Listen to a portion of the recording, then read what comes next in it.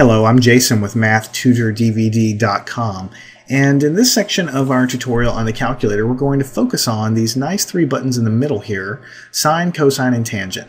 And I suppose that they put them in the middle because they're some of the more frequently used buttons that you'll see on the calculator here. And of course immediately related to that is what's printed in blue above, inverse sine, inverse cosine, inverse tangent.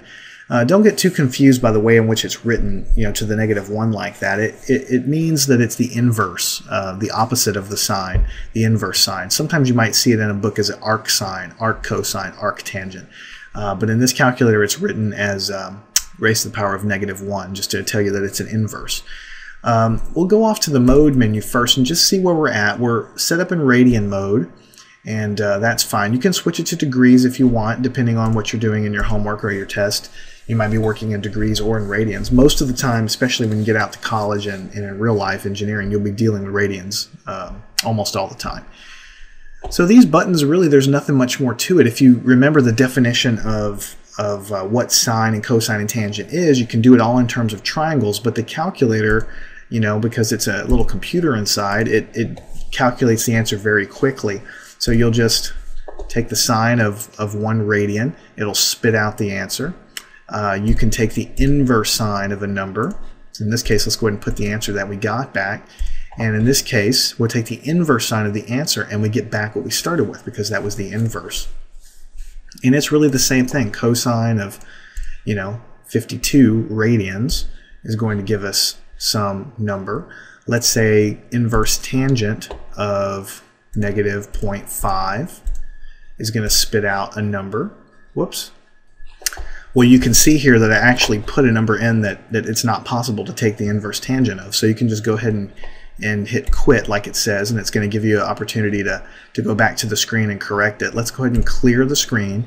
But in any case, you can see that you can take, -0.5 and maybe take the inverse cosine of that. -0.5, and it'll spit out a number in radians, 2.09 radians. And so that's sort of the big, the big deal there. It saves a lot of time because you might want to square the answer. What's the sine of 14? And let's go ahead and square the answer. Right? Well, actually, I don't have enough parentheses there. Let me go back, hit the delete key, close my parentheses, and then I'll go ahead and square it like this. So see, you've got the sine of 14 going on here. The whole thing is wrapped up in parentheses, and I'm squaring the answer. And it's going to calculate the sine of 14, and then it's going to square the result and give us back our answer. So just remember that if you're going to go in here and deal in degrees, that you need to have this guy highlighted like that. And now when you go in and use your trigonometric functions, everything's going to be in terms of degrees. So now sine of 90 is not the sine of 90 radians, it's the sine of 90 degrees, which is always 1. The cosine of 90 degrees is always going to be 0. And likewise, if you take 0.14, let me go ahead and clear that out. If we go ahead and take inverse sine, let's say, of 0.14 and close it off, inverse sine of that is going to return a number that's in degrees, so 8 degrees. There. And so those of you taking trigonometry or even geometry, certainly on into calculus and stuff, you'll be using these buttons all the time because you're just going to need to do a lot of calculations with sine, cosine, and tangent.